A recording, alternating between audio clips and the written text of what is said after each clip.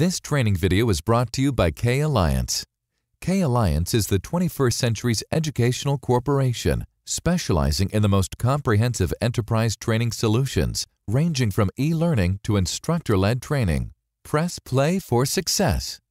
After watching this video, be sure to become a Facebook fan to receive the latest updates, promotions, and course releases.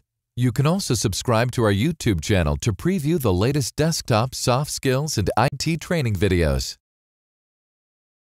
Sometimes when we're working in our queries, we change our mind, and sometimes other people change our mind for us.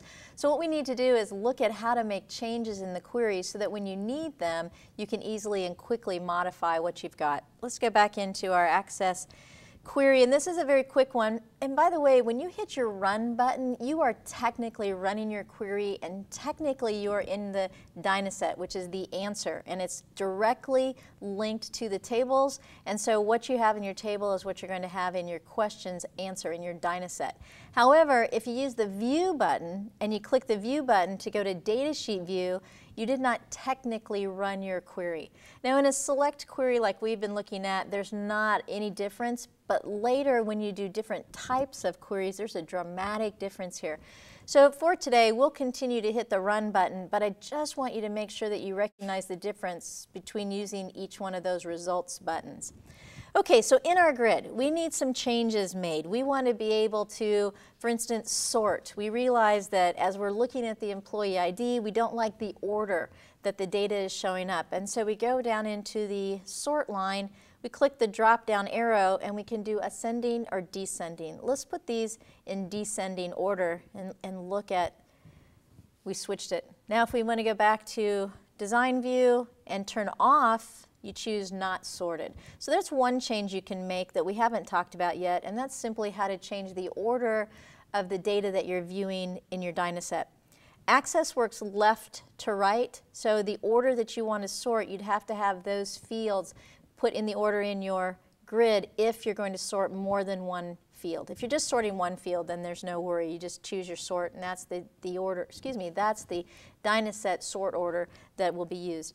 Now if you want to add a field, you know that you can double click. I'm just going to add project ID into my grid. I double click from the table and it pops it into the grid. If it's not in the correct location, then you just take your little thick black arrow, click, let go. Your mouse turns into a left slanted arrow, and you click and drag until you get the black line where you want it, and you let go.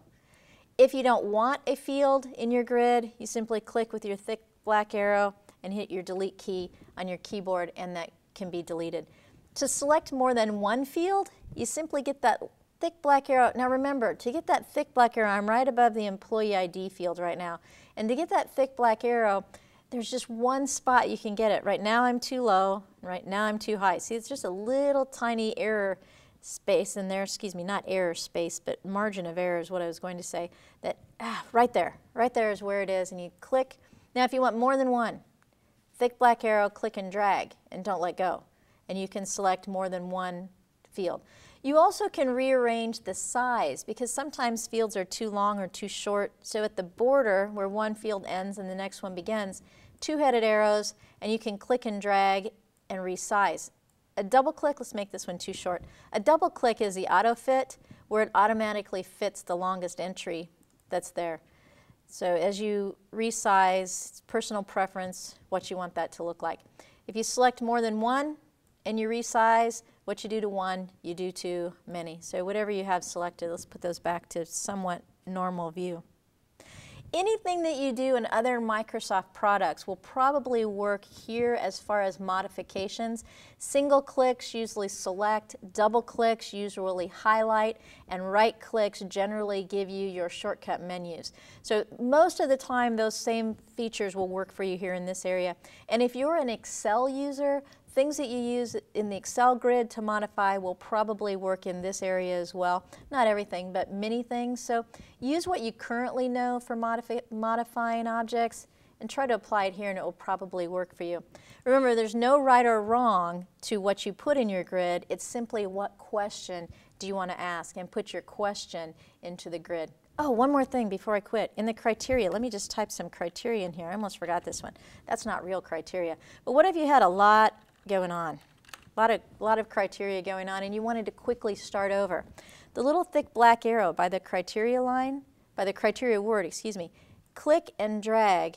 And remember, what you select is what you affect. So now I can hit delete, and I can get rid of all my criteria at one time. That's a really fast option if you have multiple lines of criteria going. So good luck with making your changes, and just know that if you don't do it right, you can always start over simply by closing, and when it says, do you want to save your changes, you can say no. It'll put it away, and you can start from scratch. But good luck with your queries.